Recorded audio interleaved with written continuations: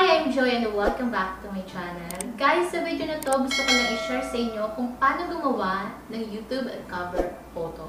I'm sure na marami sa inyo yung nahihirapan kung paano ba talaga gawin kasi ganun din naman ako guys, na-experience ko din yan. As in, hirap na hirap ako before. May mga app ako na pinagda-download kasi akala ko talaga na, alam mo yung sinasabi doon na pwede daw gumawa doon ng YouTube cover photo and then ayun, pag-upload ko, bale, sobrang hindi sakto, putol, gano'n. So, guys, finally, dahil may natutunan ako and then naging okay din nung nag-upload ako. So, this time guys, i-share ko sa inyo yan, step by step. Step number 1, open your Google or Google Chrome, ayan. So, pagka-open natin guys, itatype lang natin yung YouTube cover photo. And then, dito tayo sa, ayan. So, may nag-pop up guys, itatap natin yung images. Ayan. So, pagka-type mo ng images guys, mamimili ka ng template. So, I think yung best dito is yung sa left side. Ito. Ayan, tap natin and then download. Ayan. So, right after mong ma-download, pipili ka naman ng ika-cover mo or yung wallpaper. Kung ano yung gusto mo, kung anong kulay na gusto mo, design, ayan. So, halimbawa ako, magda-download ako ng rose background. Ayan, rose background. Pipili ako. Okay, so this one. Ito, maganda. Ayan. So, after naman nun guys, another one naman, magda-download ako ng another one. Siguro yung pipiliin ko white background. Kasi kailangan natin ng dalawa. So, white background.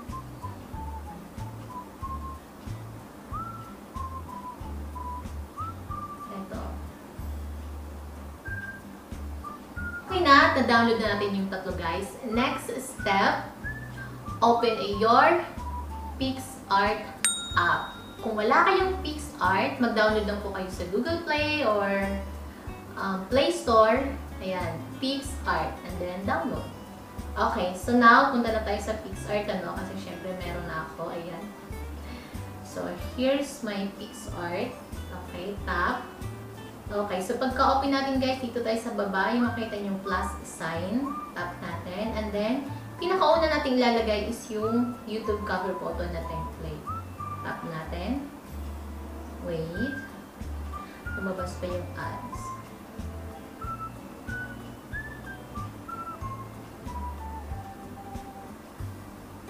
Okay, now.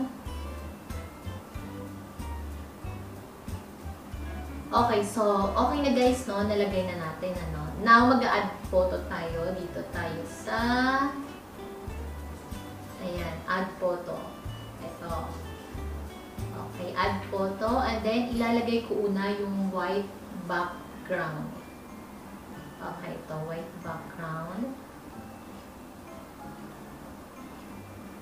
Okay, so ayan o, diba? Kita nyo. Dadrag lang natin. Ika-cover natin siya, guys, sa buong picture na to. Now, para hindi tayo mahirapan, babaan natin ng yung opacity niya, babaan natin. So, at least yung meron tayong, makikita pa rin natin yung ilalim. So, halimbawa, ganito. Ayan, di ba? So, na-cover na natin. Ayan. So, next, mag-a-add ulit tayo ng photo. Yung rose background. I mean, yung rose. Tama, rose. And then, add. Now, guys, ang gagawin natin dito, idadrag lang natin siya. Kung makikita niyo yung merong line dito na, di ba, pahaba. Nakasulat kasi dito, pang ano to eh. Text and logo save area. So, dito. Ayan. So, yan yung guide mo. Dadrag lang natin. Ganyan. So, ayan, no? Okay lang yung kahit hindi perfect, di ba? Para, ayan. So, after nito, ang gagawin natin, itatap natin ulit yung white background dahil tataasan na natin yung opacity niya. Doon na natin sa 100. Ayan. So, diba? So, hindi nakita yung likod. Now, dito tayo sa gilid. Check. Okay, so okay na, hindi na siya gagalaw pa, hindi na magagalaw. Next naman guys, start na natin mag-edit. Start na tayo mag-edit. Add tayo ng photo, halimbawa. And then, punta lang ako sa PixArt. Lalagay ko lang yung picture ko. Bakit hindi ko mahanap? Ayan, PixArt. And then, meron ko mga photo dito. Okay, so halimbawa, ito. I-add ko yan, diba? Nakita nyo. So, dadrag ko lang dito. Okay. And then, lalagay ko yung aking name. Simple na natin parang hindi mahirap. Pero syempre, kayo yung bahala kung ano yung style ninyo, diba? Kung ano pa yung idadagdag ninyo. So, halimbawa, susunod, ilalagay ko yung aking name. Ayan, nilagay ko yung name ko, no? So, pipili ka ulit kung ano yung style. Ano yung maganda dito? Ano yung maganda dito? So, halimbawa, ito na. Hindi ko na bobonggahin pa ng bonggang-bongga. So, halimbawa, ayan. And then, Next, lalagay ko lang ng like, share, and subscribe.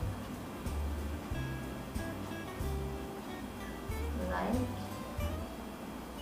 share, subscribe.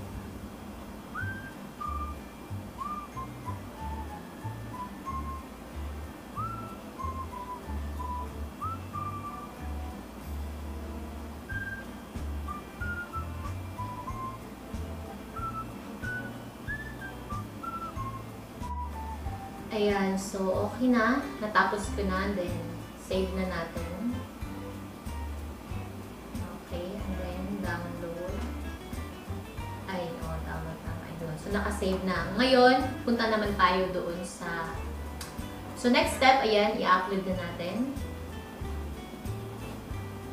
So top change. Ayan, select na natin to. Ayan na, no? And then done. And that's it. Okay, and then tama ba? Publish. Yun. So, okay na guys. So, punta tayo doon mismo sa aking YouTube channel. Yan. Papakita ko sa inyo kung ano na yung itsura niya. Kung sakto ba or hindi. Ayun. O, diba? Okay na okay siya guys, diba? Gitna yung picture ko and that's it. Sobrang easy lang. I hope natutunan nyo. I hope may natutunan kayo at I hope nag-enjoy din kayo sa video na to. And then, yun lang. Thank you again and see you in my next video. Bye!